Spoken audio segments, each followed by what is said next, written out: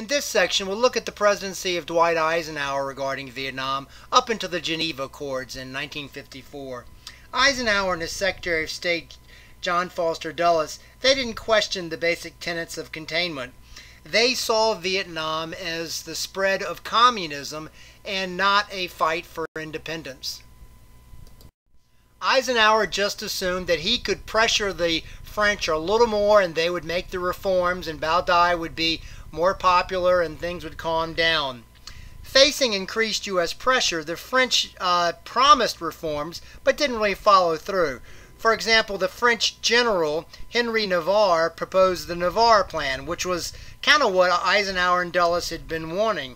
They called for a massive increase in the Vietnamese National Army and the promises of land reform. The problem was that the French didn't follow through.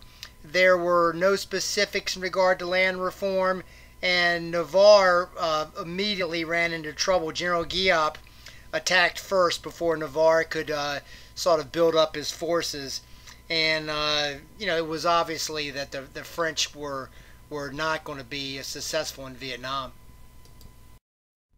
The French problems came to a head in 1954 when they had a major defeat at Dien Bien Phu, which is in northwest Vietnam near the Laotian border. In hopes of cutting the Viet Minh forces and luring them into open battle, Navarre set up a garrison at the intersection of two key roads. He ringed it with barbed wire and bunkers. The problem was, it was a mistake since it was in a valley and it was surrounded by high mountains. And there was not much chance for reinforcements and easy to encircle or siege it. Navarre assumed that the Viet Minh couldn't get any heavy artillery up on top of the mountains. He underestimated the Viet Minh. Giap reacted quickly and they disassembled some of the heavy artillery, put it on their back and crawled to the top of the mountains and reassembled them. And the result was the Giap had Dien Bien Phu completely circled, trapping 12,000 elite French soldiers. The French quickly asked for American aid, but the Americans didn't want to launch a major attack to help the French caught at Dien Bien Phu because it feared getting drawn into a major battle when the French, yet again, had not outlined a long-term solution to their problem.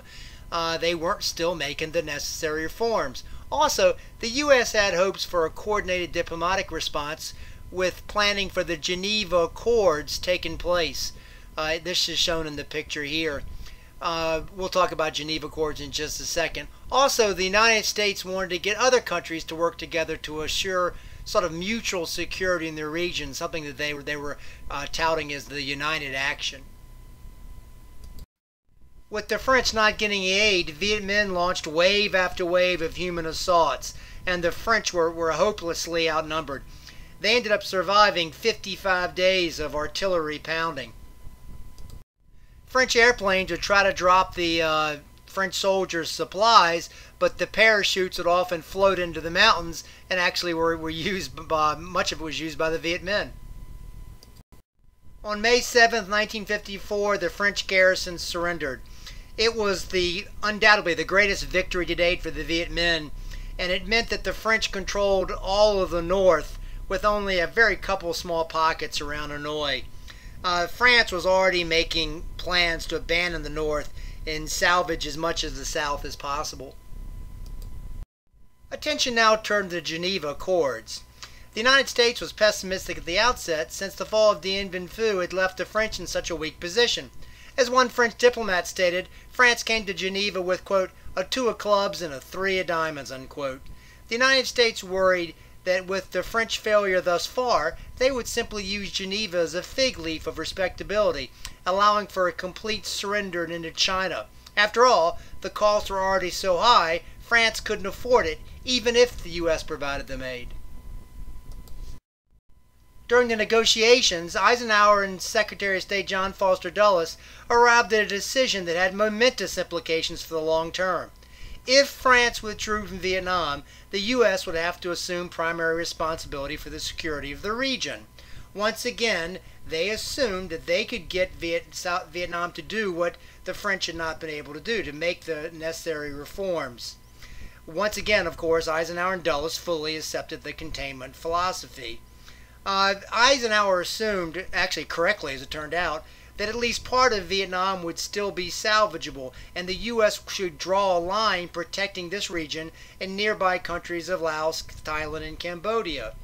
They were hoping to get a mutual defense of these areas, again part of the United Action Plan. The final Geneva Accord of 1954 dissolved all of French Indochina, and it did signal that the French would soon withdraw. But in otherwise, it was kind of a compromise. The agreement partitioned Vietnam along the 17th parallel to permit a temporary cooling off period to allow regrouping by each side. The agreement stressed that this division was only temporary and, quote, should not be interpreted as constituting a political or territory boundary, unquote. The country was to be reunified, and to do so there'd be elections scheduled for the summer of 1956.